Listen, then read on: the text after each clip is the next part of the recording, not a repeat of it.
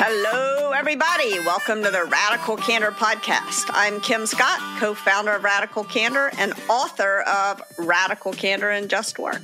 I'm Jason Rosoff, CEO and co-founder of Radical Candor. And I'm Amy Sandler, your host for the Radical Candor podcast. Showing compassion is real work, and like all real work, it's rewarding and it's also taxing. In general, we tend to undervalue the emotional labor of being the boss. But Kim, as you've often said, this emotional labor is not just part of the job, it's actually the key to being a good boss. So today we're going to discuss emotional labor through the lens of a scenario. It was sent in to us by one of our listeners looking for guidance. And this person writes in, they say, first, I appreciate all the concepts around radical candor, try hard to use them with my team. And this person's a proponent for others to pick up the skills. So they were thanking us. So thank you. And now for some advice. I am VP of New Product Development with a team of 450. Quote, I'm working on succession planning with two individuals, both of whom are senior directors on my staff. I'm able to practice radical candor with one of them. This person is really willing to listen and course correct and wants me to be even harder on them in order to try to improve. They continue writing, I try to practice the same principles with the other person. In two instances, when I've challenged directly, with lots of caring personally, this person has broken down and cried. This disarms me and I back off and now really dread going back at it again. It is exhausting. I owe it to them to give them the feedback. I truly want them to improve and be in a position to move into my role, but they're taking steps backwards in their behavior. So how do I navigate this? Thanks again for all the great work your team does for many. All right. So I'm going to jump in and say what I think, unless Jason or Jump away. Okay.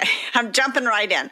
So I would say the problem here is not that the person receiving the radical candor cried, but that the person seeking advice had a hard time dealing with tears. And I don't mean to sound like I'm lacking in compassion. It is exhausting when the other person cries. It is really hard when the other person cries. But as we've said before, when you're giving feedback and the other person seems sad or mad after you've given your feedback, that's your cue to move up on the care personally dimension. But of course, it's tempting to just back off and say nothing or to have an emotional response of your own. I think part of the problem here is that often I give someone some feedback, they have an emotional response, and now I'm having an emotional response to their emotional response, and we're losing the thread of the feedback.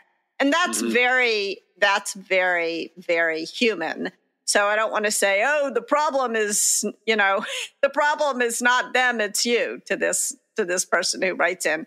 This is a very common problem. It doesn't mean you're a horrible person if you're having difficulty dealing with someone else's tears, but it is part of the job. It is part of the job, and this is a question that I get all the time in my coaching practice. I'll be practicing a conversation with someone that they're sort of dreading having, and then they'll call me up afterwards and they'll say, I totally screwed it up because that other person started to cry. And it doesn't mean you screwed it up that they started to cry, but it does mean it was hard for them to hear. So I don't know. What do you all think?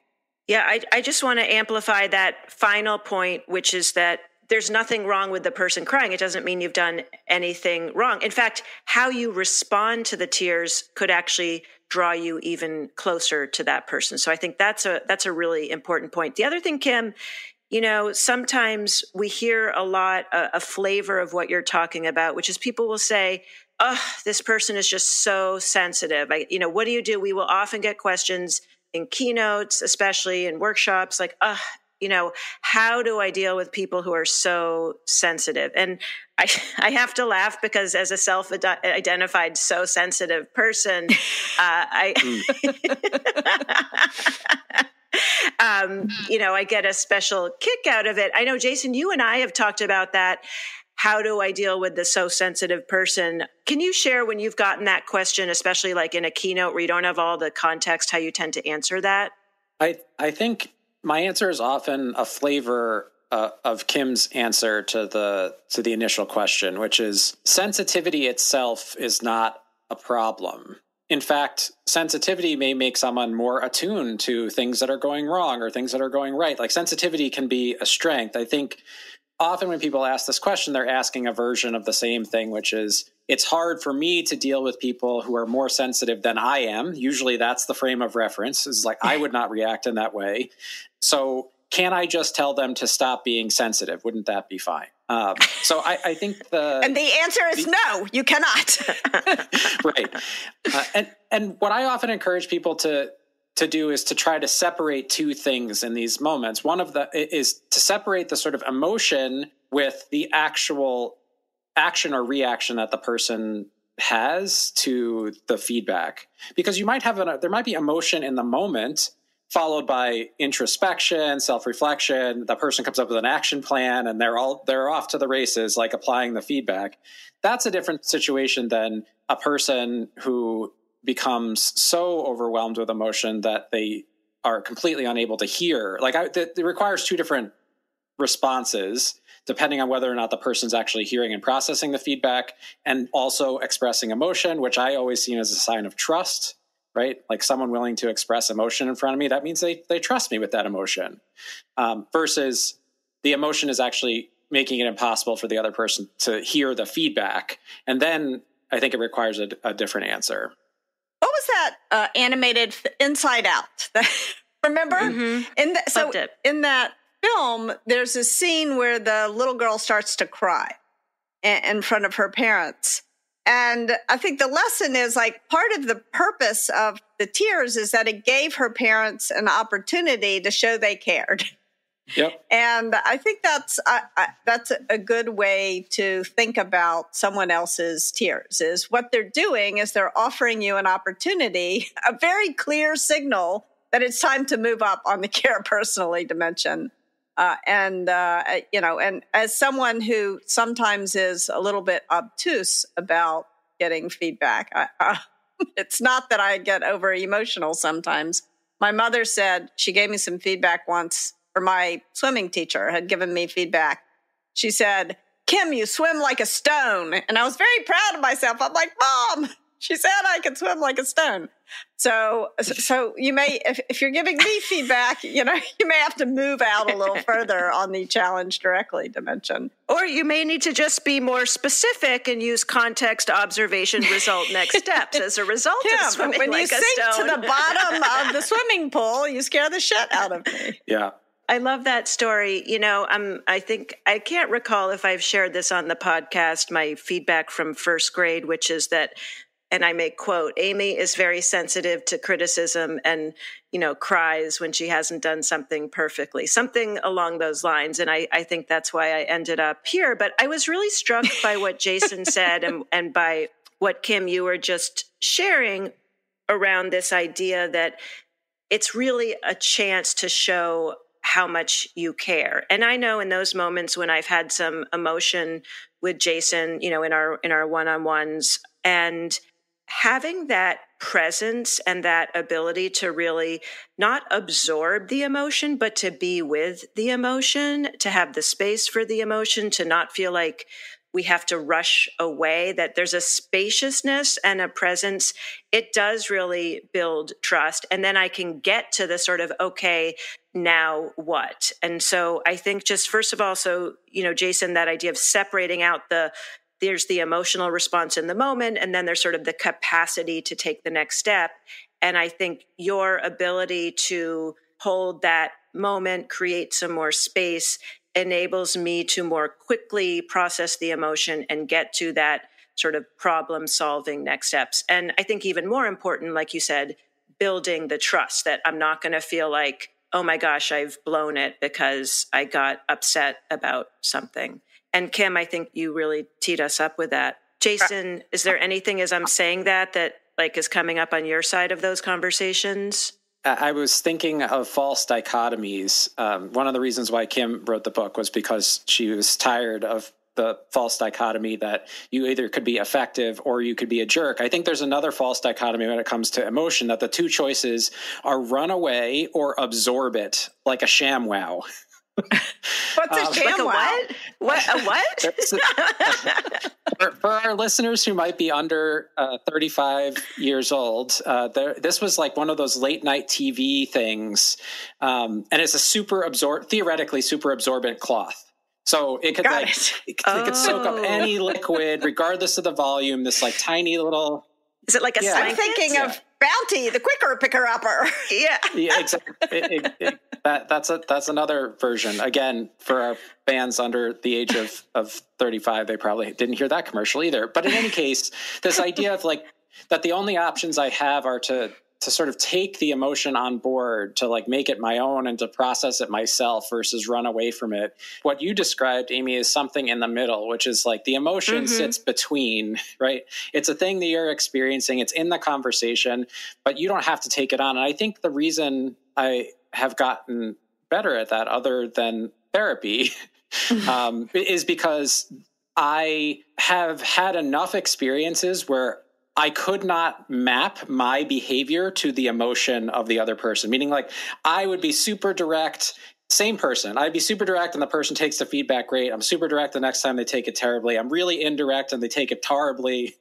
Like there was enough times where I started to realize like, well, this isn't me. I'm not in control of this. And my behavior, of course, it's an input, but it's not the ultimate thing. And that helped me release the sort of guilt and blame that I put on myself, and made it easier for me to exist in the presence of an emotion without making it mine, and therefore adding even more emotion to the conversation, thus making it less likely that we would really reach escape velocity from the emotion and toward some kind of resolution. Yeah, I think that what you're describing, Jason, is so important. I think, what's that bridge that where the wind resonated with and the bridge started wobbling? It's the something a bridge too far. I've seen the YouTube of it. Yeah. Anyway, I feel like emotions are like that sometimes between two people. Like I say something, the other person gets upset, and then I feel guilty because they're upset. And now either I back off and zoom over to ruinous empathy, or sometimes as a defense mechanism, I will, instead of feeling guilty, I'll say, oh, you're just too oversensitive, or you can't take the feedback. And I think this happens. All of us do this all the time. And I think just remembering that when we communicate on an emotional plane and a rational plane at the same time. And if you ignore all the emotional signals that the other person is sending to you as somehow not reasonable or not right to have these signals at work, then you're just not going to communicate very well at work or anywhere else. So we need to be able to understand the emotional signals without necessarily amplifying them or absorbing them too much. Yeah.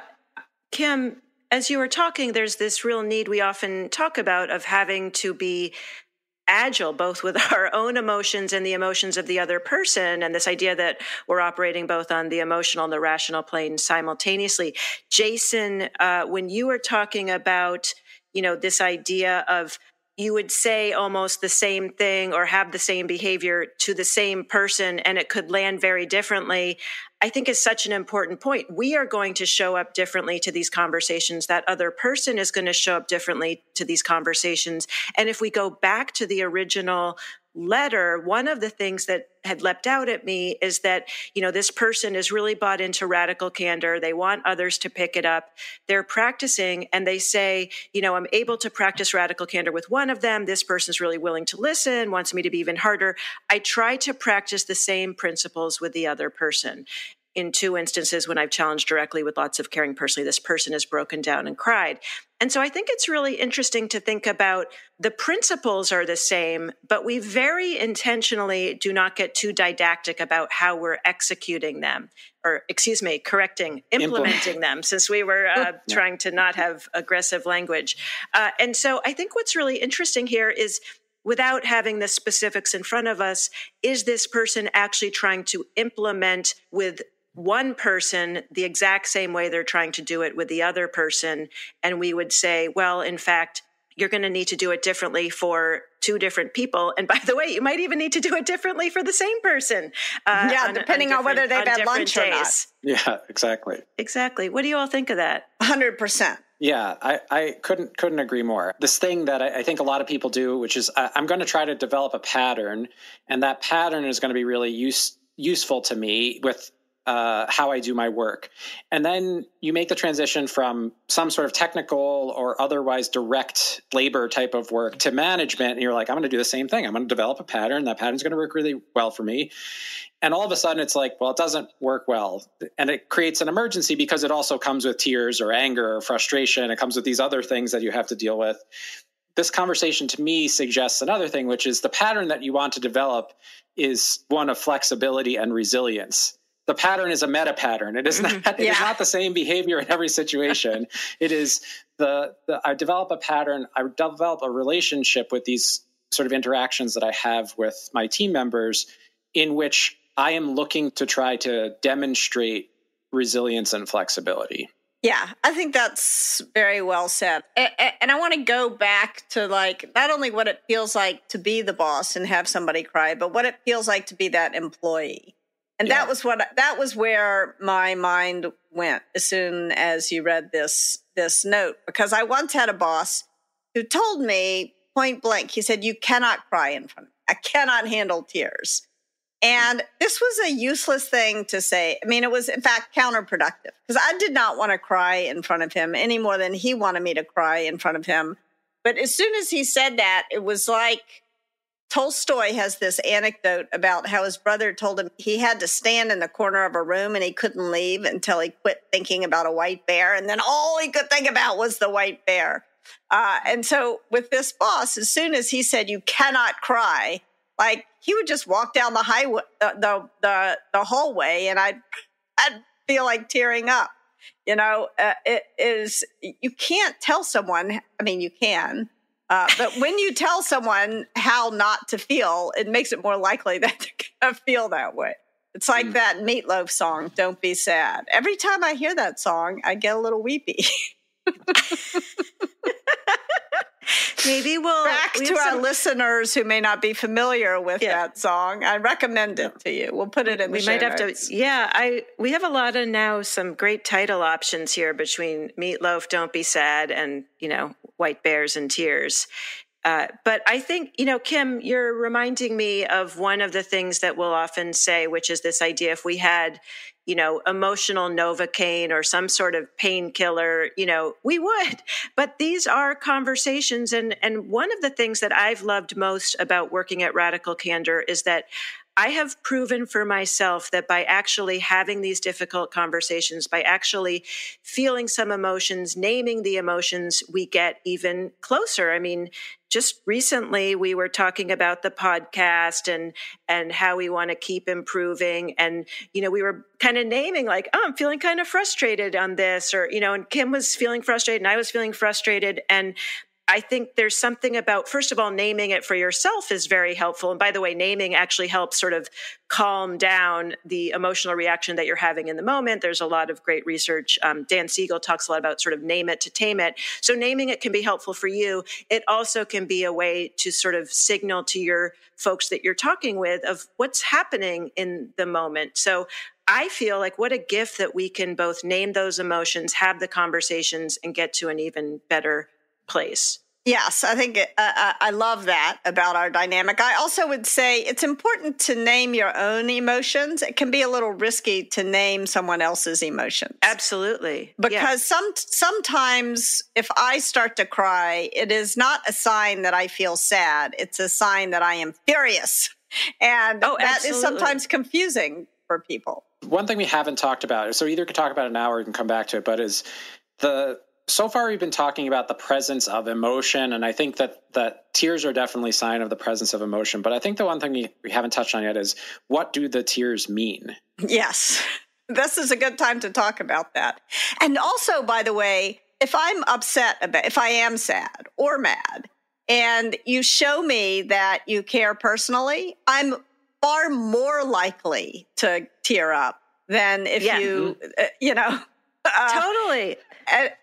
And so showing me that you care is not going to insulate you from my from my tears, unfortunately.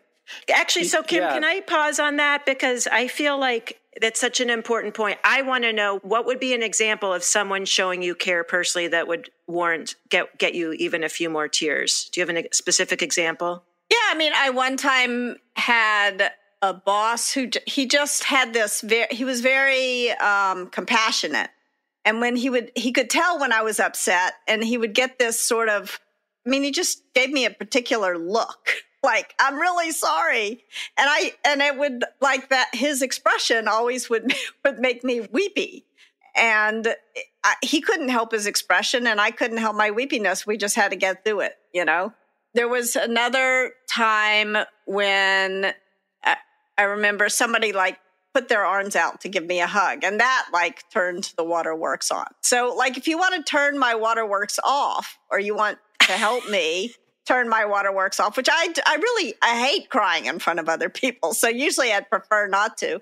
Hand me a bottle of water, and that'll give me a chance to unscrew the cap, take a sip of water, and put it back down. And that will often help me regain composure. In fact, somebody explained this to me when I had an employee who would burst into tears.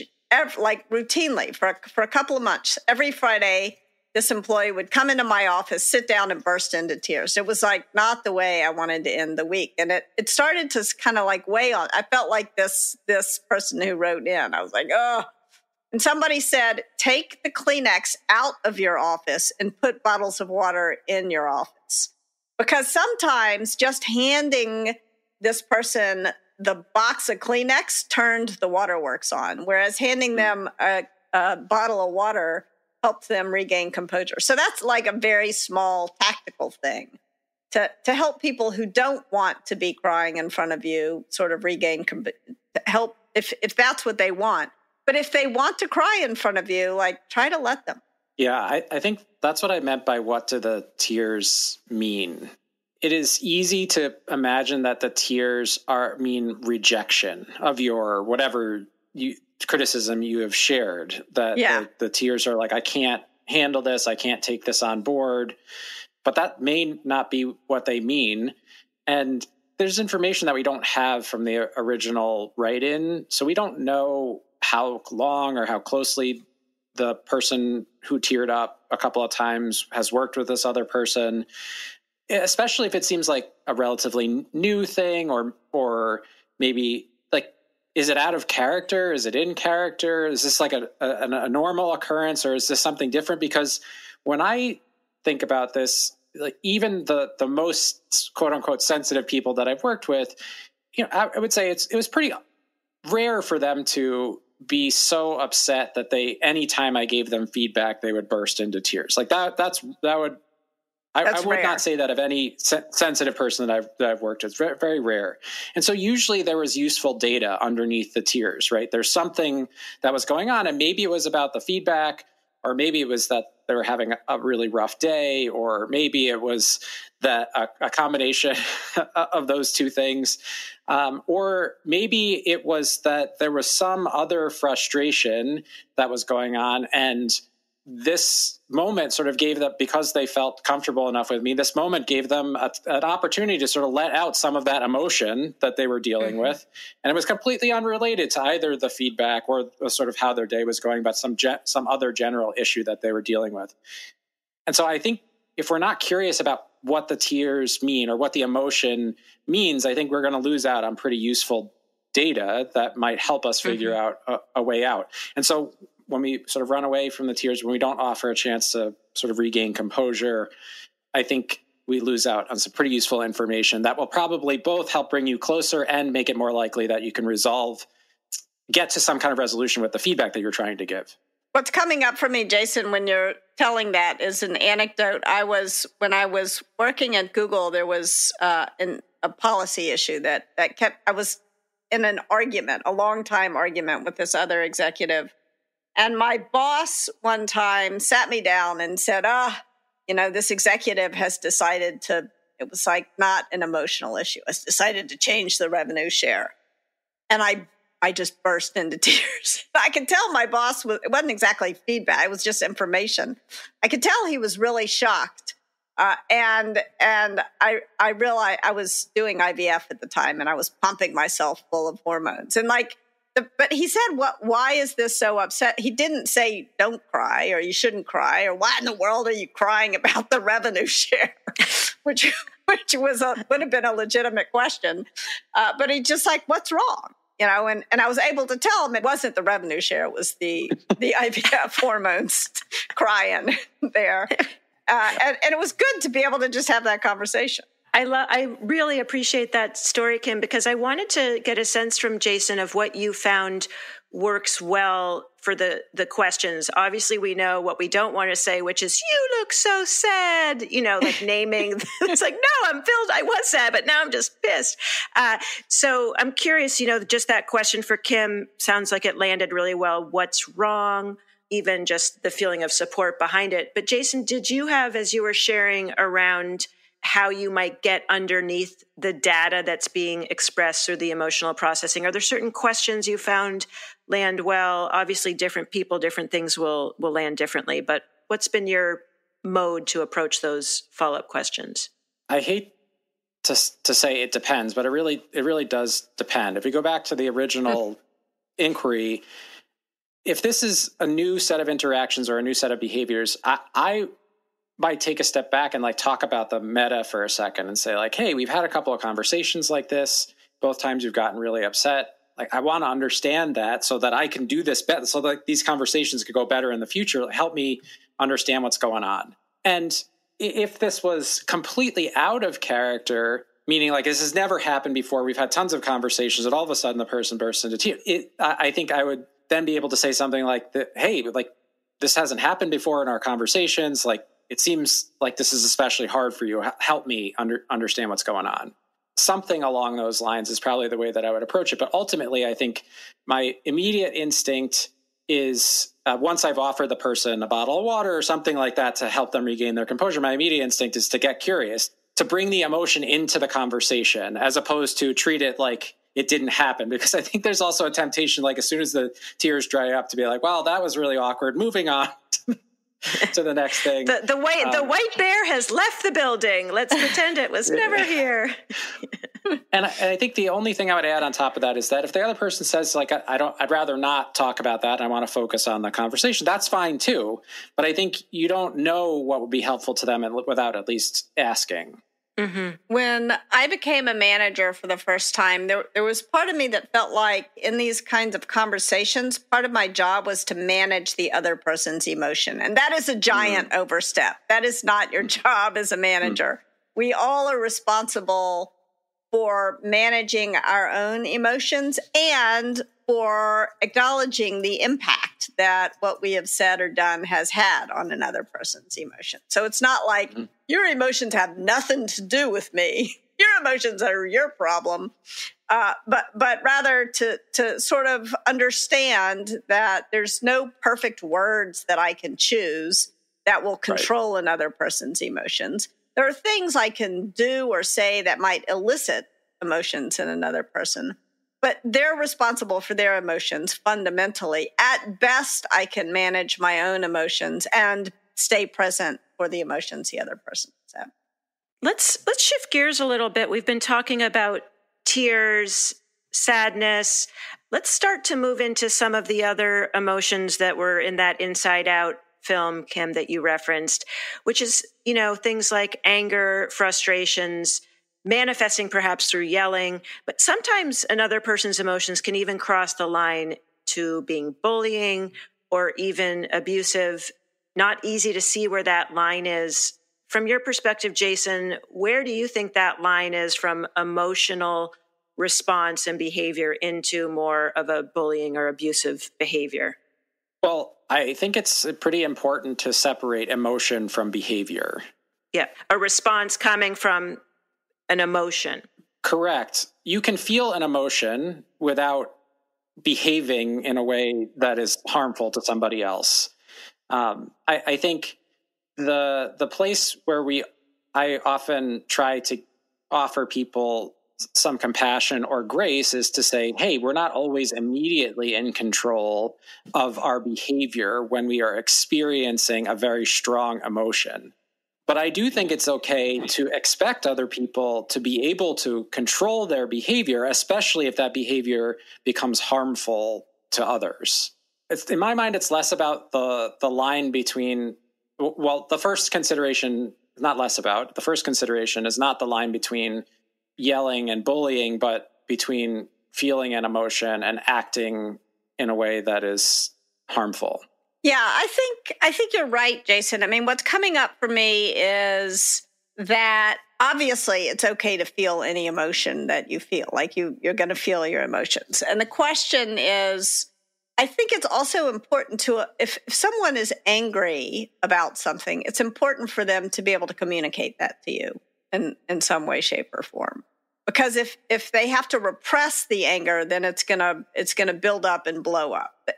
In the same way that if someone is sad, it's important for them to be able to show you that in some way. So what's coming up for me is like it's pretty easy for me not to yell because I've been taught since I was a child, no yelling.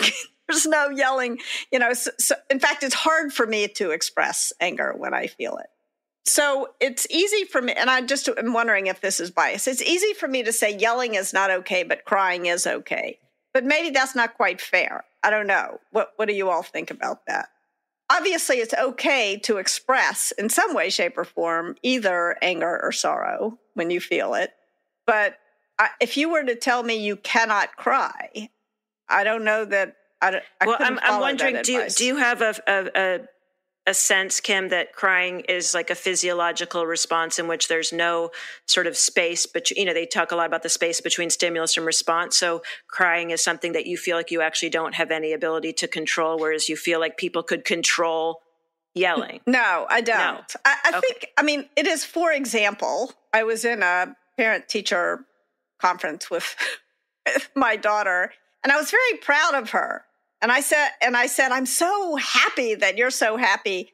And I almost started to cry. And I knew that she would be humiliated. And I did manage to prevent myself from crying. Even though I felt it coming on, I was like, it's like I used up a year's worth of self-control, but I did not cry. Well, I think what you're saying is really important. Jason, I feel like we may have talked about this once. What's coming up is in a workshop I did where there was a culture where showing emotion was important, especially for leaders, and especially some form of yelling, which showed that this was really important because I'm yelling and I'm showing a lot of passion. And so, in fact, a colleague in that group said, I am not a yeller. And so I have to say sometimes to my colleagues, imagine that I'm yelling. Because it was like they were trying to present that the really strong emotion was there. So I think there's something that you're really tapping into. And Jason, I'm curious between the output of the emotion, tears, yelling, the behaviors. Do we distinguish between them, and how much are we saying to Kim, like, well, sometimes we really need to control all of it. Sometimes it's okay not to control it. Yeah, I guess in my mind, it can't be never cry and never yell or always cry and always yell. There's got to be something in between, in between those places, because neither of those things has the possibility of being inclusive, because they're not going to work for everybody. So there needs to be somewhere on a gradient, somewhere between those places. And I think for me, the question is, what does the yelling mean? Again, is the goal of the yelling to intimidate me into stopping the conversation? Is the goal of the yelling, I've been in a conversation where voices are raised and it's really easy for sort of everybody's blood pressure to go up. But if you have just a tiny bit of separation, you realize the person's not yelling at me. They're basically yelling into the void. They're you know what I'm saying? They're yelling, but it's not directed at me or at somebody else. They're frustrated and they're expressing that frustration. And that, Kim, I think is what you're trying to say, is I think it's important for us to have room for those other expressions of emotion. I mean, in a very sort of liberal society sense, it's like your rights, your right to swing your arm stops at my face. Yeah, my nose. Yeah, I think like if I could go back and advise my boss who told me I can't, you can't cry in front of me. I think the problem with that was that he implied that the problem was me getting upset rather than that he wasn't owning his emotional response to my emotional response. Yeah. And if what he had said instead, if he had said, I can't handle tears. It's okay that you're crying, but I need to end this meeting because of my emotions. The problem is my emotions, not your That would have been okay. Like, to me, I have somebody yells at me, I have a really hard time with it. Yeah. And so I think what I would say is, look, I have a hard time with yelling. Can we continue this conversation in 10 minutes? Like, let's both go get a cup of coffee and come back. I love that, Kim. And actually what's also coming up for me between sort of yelling and tears is also layering in power. Yes. And so I think it's very interesting if you are yelling at your boss, how that would have gone versus tears. If it's your boss yelling at you, how that goes. For me, if my boss is yelling at me, is going to land very differently than if my boss is crying with me. Yes. And I will feel much more empathy towards probably the crying boss versus the yelling at me boss, where I will feel belittled, etc. So just let's layer in, I'm curious, power into those two emotions and behaviors. Yeah, I think that's right. And I think if you're the boss, it's really important to remember that you yelling has a huge impact. Whereas when you were not the boss, your yelling didn't have quite as big an impact. So it's more important if you're in a position of authority to try to manage your instinct to yell.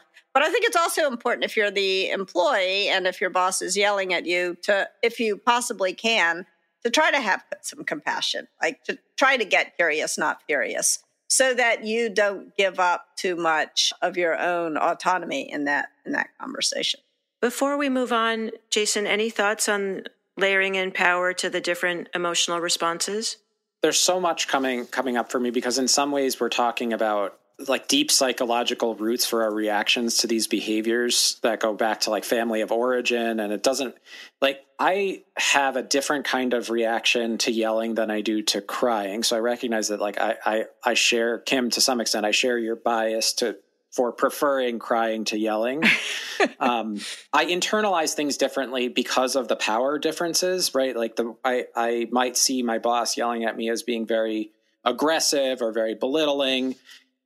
But I have an equally sort of negative reaction, but it's just maybe not as inward when somebody else yells, which is like, this is unfair and unjust. And why do other people have to listen to this person yell? And who do they think they are to express themselves like this? So like, I guess I'm recognizing that there are layers to this. And in some ways, the best thing that we can do is offer each other some grace when we do have these emotional responses, because you don't know what's going on for that other person, right? You don't know what is like the root of that emotion. You don't know why they chose yelling instead of crying. You don't know any of those things. And so if we can give ourselves a little bit of space to like explore that as opposed to judge that, you probably make it a much nicer place to work. But also I would say, like, the planet becomes a nicer place to live. Like, we can offer each other that grace. There's real power in that. Yeah. And the grace needs to extend to the other person, but also to yourself. Like, it's okay that you're having an emotional reaction to their reaction. But like, the more you can just sort of take a deep breath and not make a bunch of assumptions. I think there's kind of something that is underlying everything we've been talking about, but hasn't been made explicit, which is gender. And so I just want to lay that on the table, because it happens pretty often that men will tell me that they're reluctant to give women feedback because they're afraid the woman will cry. And these are not sort of misogynist men hell-bent on ruining the careers of the women around them. I think it's a genuine and legitimate question. And I have two bits of advice for them. The first is that you're not water soluble. Like, it's okay. It's okay if they cry. And the second bit of advice is, and maybe this says more about me than the men who've worked for me, but men cry too. In fact, the men who've worked for me have cried just as often as the women. So I'm not even sure that it is accurate to say it's more likely that an employee who's a woman is likely to cry. In fact, I was talking to this investment banker, and he said, it's always like the thick-necked, tough-looking guy who winds up busting into tears, not the women who work for him. I mean, this is a human. We all have emotions, and I just appreciate, Kim, you bringing that perspective in, because I think sometimes it might not be heard as much. And I think we want to give space for everyone to have emotions, for us to manage our own emotions, finally knowing we can't control someone else's emotions. And I really appreciate the conversation around tears and yelling, and Jason bringing in the sort of family of origin stuff. So I think there's some more to unpack perhaps on that topic. But for now, shall we move on to our tips? Let's do it. Let's do it. All right. So now it's time for our Radical Candor checklist. Tips you can use to start putting Radical Candor into practice. Meet emotion with compassion. If somebody gets upset, angry, or defensive, it doesn't mean that you failed, nor does it mean that they have failed. It probably means that they care about their work, and that's a good thing. Your job is to react with compassion, not to tell them, don't take it personally. If someone does become emotional, take a moment to acknowledge that emotion. You can always ask them simple questions to help them move out of that, whatever the sort of fight, flight, freeze, or fawn response they might be having, and into a place where they can re-engage the rational part of their brain. When you ask questions like, tell me how you're feeling right now, or how would you like to proceed, or how can I be more helpful, these have the effect of helping someone move out of threat response and into problem-solving mode. Tip number 2. Acknowledging emotions is a great way to build relationships and communicate better with your team. The quality of these relationships play a vital role in your success or failure as a leader. Remember, the worst thing you can do is ignore emotional reactions or dismiss them as not reasonable. Emotions like anger, sorrow, or fear are part of being a real human being, and we can't care personally unless we're allowing ourselves to be real humans. People shouldn't have to leave their humanity at home when they come to work. Tip number 3, get curious about why someone is crying. Those tears, that emotion can be a shortcut to the heart of the matter. There's some real data that is being shared with you, because often when somebody's frustrated or angry or upset enough about a situation, whether it's at work, like Kim's revenue stream, or whether it's something that's happening outside of work, this is your cue to keep asking questions until you understand what the real issue is. Now, if somebody doesn't want to go that far, at least showing that curiosity and compassion helps build a relationship. By reacting to the emotion with kindness, by not avoiding it, it can help you better understand what's really going on and get more connected to the folks you're working with. And finally, there's a lot of evidence that non-white and or non-male folks tend to be penalized more heavily for showing emotion. So be extra careful to check your reaction for bias in those cases. We owe it to everyone to meet emotion with compassion. I have a question. Kim, tell me about the difference between sorrow and sadness. You tend to replace sadness with sorrow, and as someone who loves words, I'm curious what the difference is for you. I have no idea why I did that. I don't know. It just sounded better in the moment. There's nothing profound in my word choice in this case. Okay, I will work through my sorrow at not knowing the answer. Sorry. Well, for more tips, you can go to radicalcandor.com/resources to download our learning guides for practicing Radical Candor. Show notes, go on over to radicalcandor.com/podcast. If you like what you hear, please do rate and review us on Apple Podcasts. If you've got a career topic you want to discuss or an advice question like this, email us podcast@radicalcandor.com. And of course, Radical Candor swag. Click the shop link on radicalcandor.com for your mugs and magnets and notepads. Sorry, we don't yet have the emotional Novocaine. We're not sure we'll get there, but we've got lots of other fun things for you there. Bye for now. Take care, everyone. Thanks for joining us. Our podcast features Radical Candor co-founders Kim Scott and Jason Rosoff, is produced by our Director of Content, Brandy Neal, and hosted by me, Amy Sandler. Music is by Cliff Goldmacher. Go ahead and follow us on Twitter at Candor and find us online at radicalcandor.com.